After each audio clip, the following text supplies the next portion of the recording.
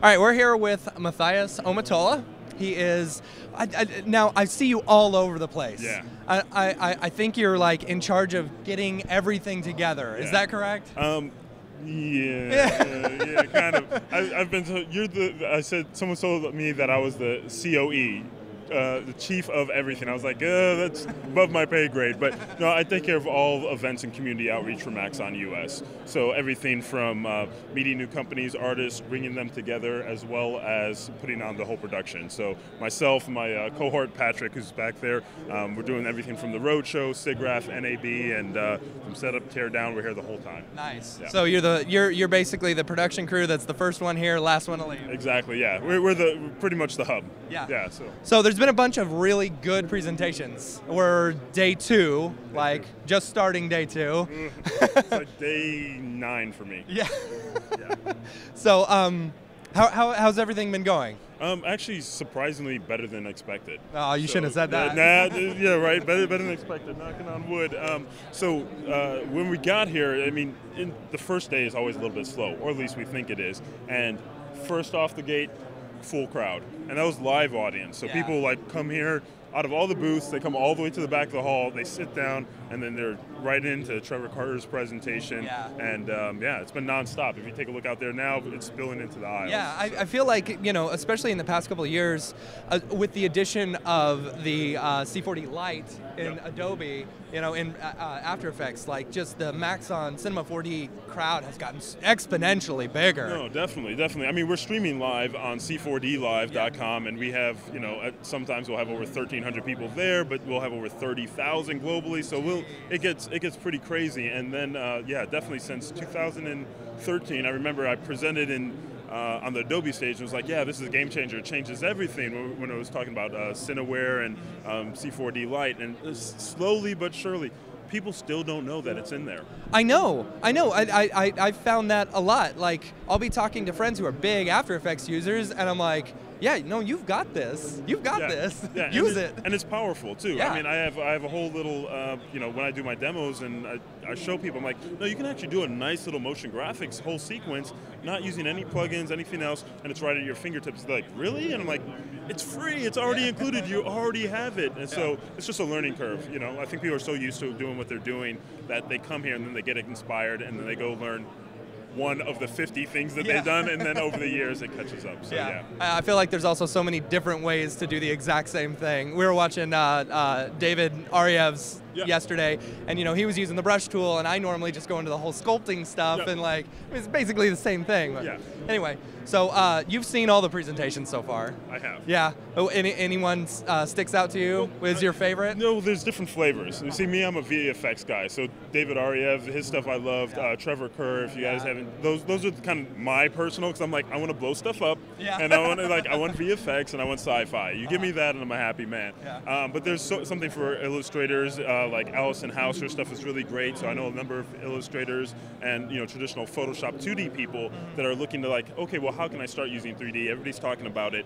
The VR stuff, Casey Hupke, Joshua, even Dan Pierce, he just did his whole titles design thing. So there's something for everybody, and that's one of the things when I'm looking at artists is where we have range. We have medical animators like medical animators. So we have Thomas last Brown. Year. The ones last year were great. Yeah, so we have Thomas Brown back. We have also Graham Johnson, who's developed an amazing molecular program plugin. So there's some for everybody. So I can't really say, because I'm like, well, what do you like? I can tell you who to watch depending on who you like. But for me, those two guys were the thing. I mean, but Jeremy Cox and Imaginary Forces, come on. I mean, you can't lose. The lineup, I made sure everybody here is like people we want to see. So are you in charge of putting the lineup together? Yeah, I'm with So you're who we need to talk to about.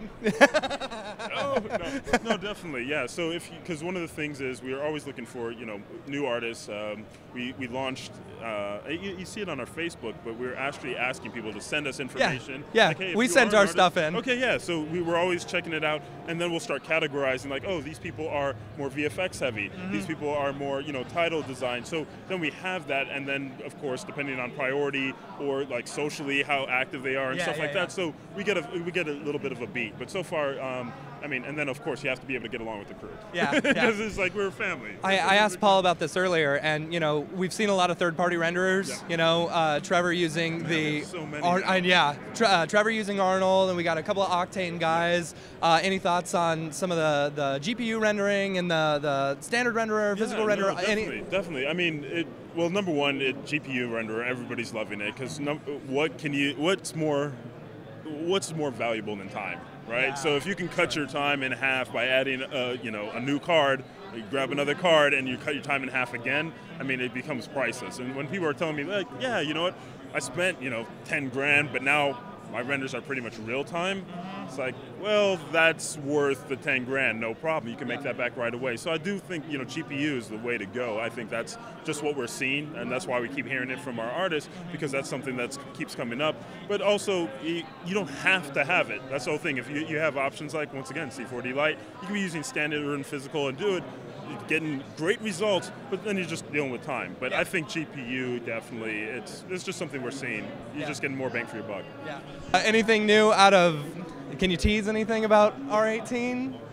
Yeah, it is the version after R17. And it's a linear increase. Yeah.